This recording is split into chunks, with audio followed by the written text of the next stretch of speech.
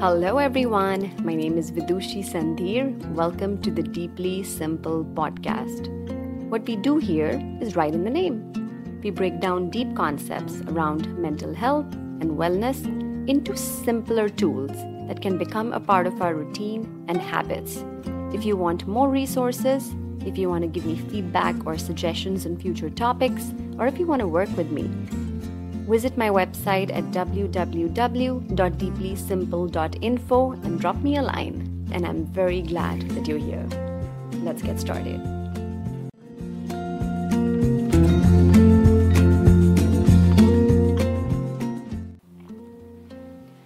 Today, I want to talk about ways in which we can become more self-aware. The most important project that we will undertake in our lives is getting to know who we really are. If we strip down all titles in personal and professional life, who are you? What drives you? What ideas or beliefs do you carry that are actually not your own and were maybe learned from the childhood or are mandated by society? We often talk about self-care in the wellness industry, but how do you truly take care of yourself if you do not fully understand the self? I'm reminded of a quote by Ayn Rand. To say I love you, one must know first how to say the I. Many therapists suggest that self-awareness is the key to better mental health. And it's not surprising if you dig into the definition of self-awareness, which is basically being in touch with how we are feeling inside in our body. The focus is inside, internal versus external. What triggers challenging emotions in us? How do we feel those emotions? How do we make our way towards more balanced and peaceful emotions? Imagine if you were equipped with this information, how much more control you could exert on your mental health. So let's discuss 4 practices that can help us start this inquiry. Who am I? First, how do you waste time? I know it sounds weird, but stick with me. Imagine if you did not have any deadlines at work, there was no external mandate to be productive or to have a to-do list. What would you spend your time on? What articles would you read? What topics would you research? What kind of activities would you engage in? I'm not talking about mindless internet scrolling or news marathons. They're usually an outcome of burnout. I am referring to things where you are completely checked in. You get so engrossed in that you lose track of time. Activities or topics that send you in a state of flow.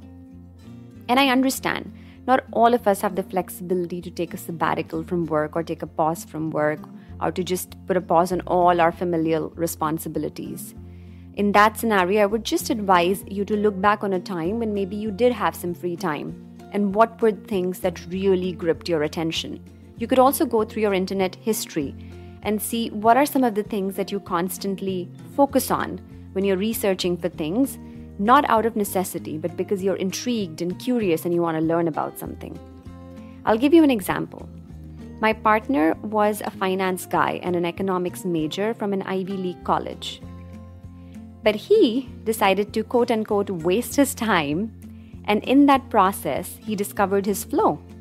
He realized that he could code for 8 hours a day. He took this information and he turned this into a career transformation. He changed his career from a happy vice president at Wall Street to a very, very happy software developer. And he would have never made this transition had he not let himself, again, quote-unquote, waste some time.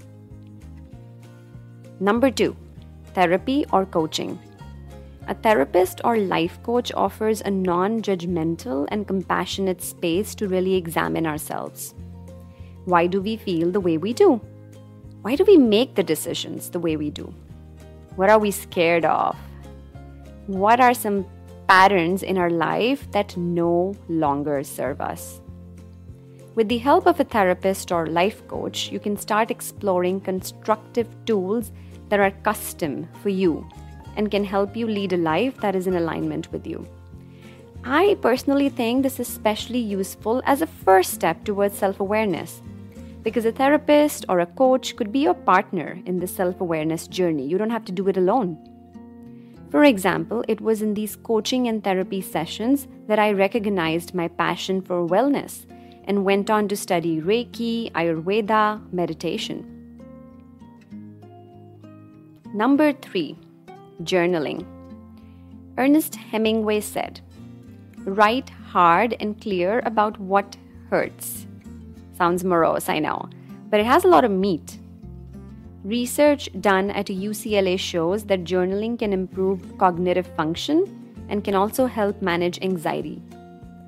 I personally really like free-form journaling, this is a tool I learned from my therapist. You put a timer and you write with abandon in a state of uninhibition as if no one is reading.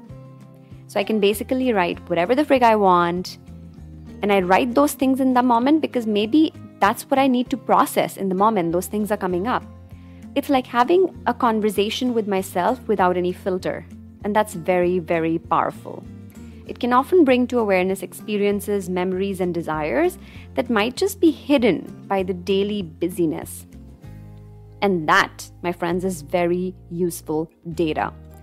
It's input into how you potentially might want to shape the next few days, months, and years of your life. Finally, the fourth tool, which should be no surprise, is meditation. If I want to become more self-aware, it's just logical that I would have to be able to listen to the self. Finally, the fourth tool, which shouldn't be a surprise, meditation.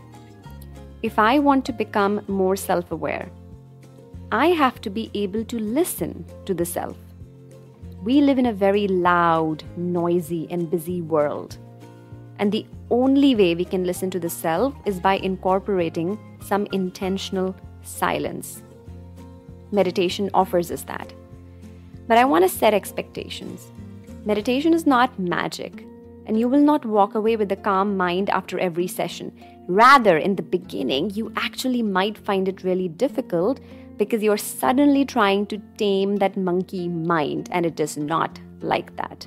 Or you might have so many repressed thoughts and ideas that would want to come to the fore. But I do want to say that if you stick with it, it's one of the primary ways that allows us to listen to our own voice. But I know the idea of meditating can seem daunting and sometimes even boring. So I want to share some resources that are helpful. You can look up Tara Brach's meditations online. They are of varied length and they're really useful if you're beginning some kind of a meditation practice. You can also check out this app that my partner shared with me. It's called Waking Up by Sam Harris, and it has a very nice introductory course. It gives you something to look forward to every day. And finally, you can get the help of a meditation coach. I am a trained meditation and mindfulness teacher, so if you need any support starting your practice, shoot me a message by contacting me through my website, www.deeplysimple.info. Now, before I wrap up, I really want to say that everyone's season in life looks different. You might have responsibilities right now that take up a lot of your time. You might have shortage of resources because of some life circumstances. But this quest of self-awareness is not meant to be another to-do on your list. It's just a gentle nudge. You can start really small. Can you take out an hour a week or every other week for therapy if you have the resources? Can you sit silently on your commute back from work or to work for 5 minutes without any gadgets, without any media, without any work? Can you take out 5 minutes on, let's say, a Sunday evening before going to bed to journal? Simple, small steps done consistently. I hope you found this content useful. Everything that I put out there are tools that I have learned on my meditation, wellness, and healing journey. I have more podcast episodes that break down other wellness concepts. You can check those out at deeplysimple.info. Thank you, and I will see you in the next episode.